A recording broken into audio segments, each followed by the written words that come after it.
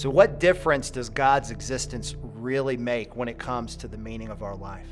You may be a Christian and have believed in God your whole life and still are struggling with your life's significance. That's a fair enough question, but to be clear, it's not the belief in God that is the thing that makes the difference. It's that He exists that makes the difference. We need to consider what it means to be made in God's image. This may be a phrase or a teaching that you've heard your whole life, but have forgotten its significance. First, what it means is that our nature in some way bears a resemblance to God. The Bible is not perfectly clear about this, and we have to be careful about going beyond what Scripture says, but what Scripture says is more than enough. There is something about our nature that, unlike anything else, is a reflection. It is an image, a representation of God's nature. And don't forget who God is.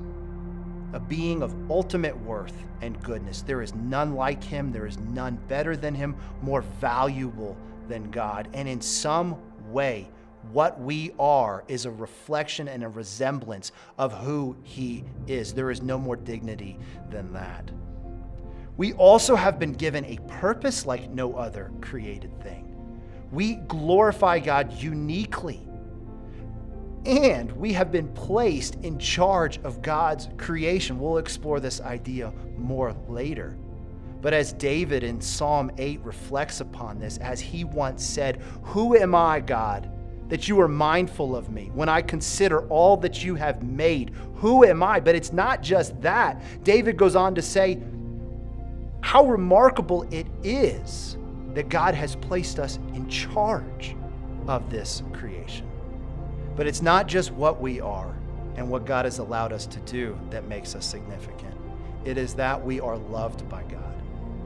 The being of ultimate worth knows everything about us, all of the bad things that we've ever done, and yet He still loves us.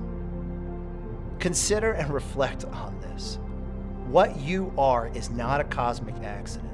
You are one that is made in God's image, been called to care and cultivate the world that He has made, to do this in a relationship with Him, but not just any kind of relationship, not a utilitarian one, not a slave master kind of one. You were made to do this in fellowship with the God that loves you and has invited you into that kind of life.